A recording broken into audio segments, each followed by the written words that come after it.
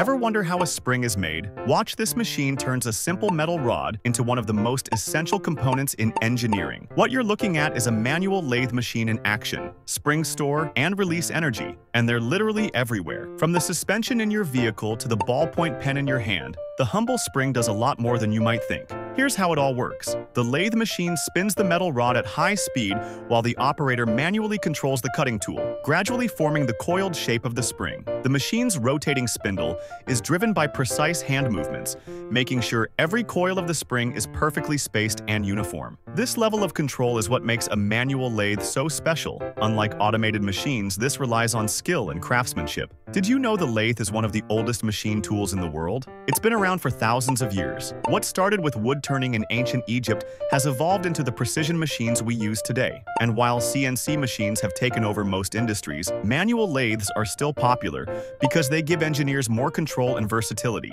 especially for custom jobs like this spring. Now, why are springs so important? They absorb shock, control movement, and can store energy.